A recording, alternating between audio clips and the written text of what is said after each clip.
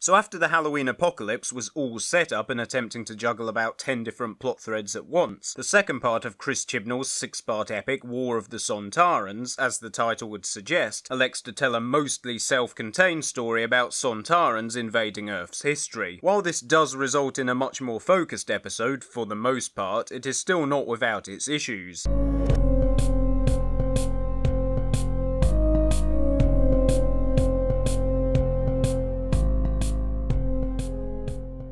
The first episode ended on a cliffhanger with the Doctor and companions trapped outside the Lupari shield and about to be erased by the Flux. This kind of gets resolved in War of the Sontarans with a throwaway line about falling through time because of the collision between Vortex and Flux energy. So I guess the Doctor's one last roll of the dice worked after all. Yeah, one of my more general criticisms of Doctor Who Flux I didn't really get to cover in my series overview is that even when stuff does get explained, it's often so vague and passed over so quickly you could easily blink and miss it, which is really not great, especially for the casual audience. It's all very well those of you who write essays about how everything works and makes sense and you just didn't understand it, but the fact that you had to write that essay in the first place is kind of a problem in itself. Anyway, the falling through time plot device has the effect of getting everyone where they need to be, with the Doctor fighting Sontarans in the 1800s, Dan fighting Sontarans in present-day Liverpool, and Yaz being teleported to a different story entirely. We'll get to that later.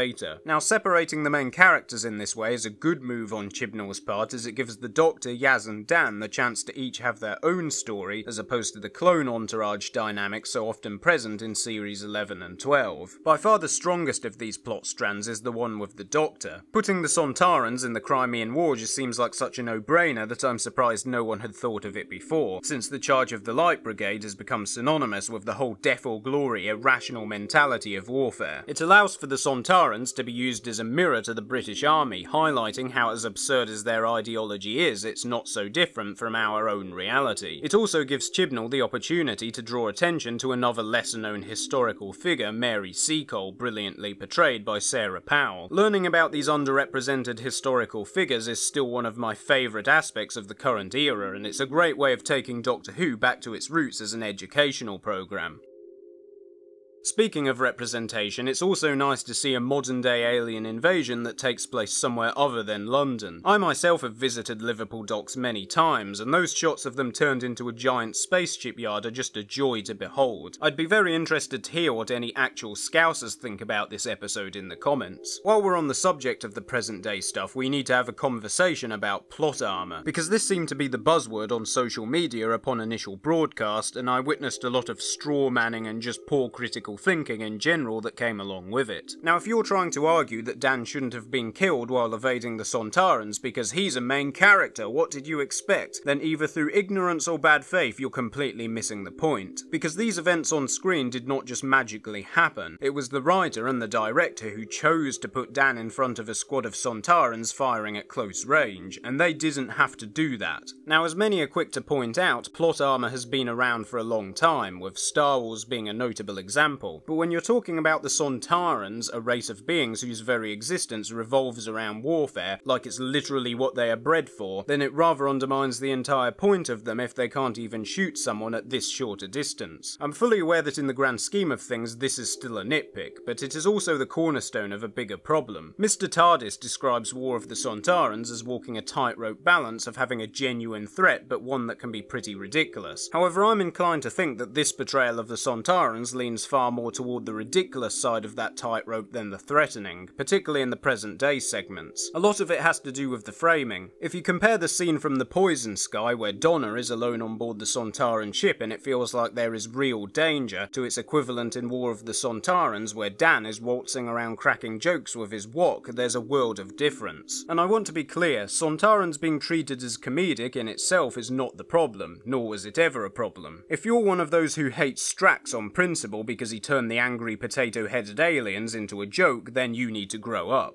No, the issue is that this particular story Chibnall is telling kind of hinges on the Sontarans being a legitimate threat, so when they can't even shoot straight, it rather deflates any tension. The way the Sontarans ultimately get defeated doesn't help matters either. There's a generally acknowledged rule in storytelling that if the characters have a carefully devised plan to save the day, then either that plan shouldn't be revealed to the audience until they actually carry it out, or if it is revealed, then something has to go wrong, otherwise the payoff is an anticlimax. This is something which is documented in one of my favourite books, How Not to Write a Novel, which if you're curious is also where the phrase clone entourage comes from. The reason I bring it up is that the Doctor's plan to defeat the Sontarans she comes up with using her pointy stick basically goes without a hitch. Okay, so there is a twist in the tale as General Logan then blows up the fleet, but as far as stopping the Sontarans, everything goes according to plan. Similarly, in modern day Liverpool, Carvanista's plan to crash Dan's ship into the others and cause a chain reaction also goes exactly as intended. But this is even worse because Carvanista showing up is effectively a deus ex machina that renders Dan's entire subplot in the episode completely pointless, because nothing he does contributes to this resolution. It doesn't even make sense why Carvanista is here. He claims the Lupari are responsible for letting the Sontarans in before closing the shield, but if the Sontarans have time ships then surely the Lupari shield is irrelevant, since they could just start their invasion at any point in the Earth's history. War of the Sontarans has a lot to like about it. As I said, putting the Sontarans in the Crimean War is an inspired move, but overall this is not quite the triumphant return for the Sontarans that some people seem to think it is. I'm Midnight, and I travel in time and space.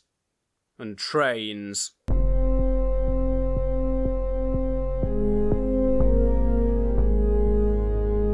Oh yeah, we didn't talk about Yaz. Well, there's not an awful lot to say honestly, as her subplot is largely all set up revolving around the series arc with Storm and Azure. If you want to know my thoughts on all that, then check out my Doctor Who Flux series overview from a couple of weeks ago. What I will add is that it's kind of jarring and distracting to keep on cutting away from a Sontaran story to these unconnected events in the Temple of Atropos. I sure do hope this issue doesn't crop up again in a future episode.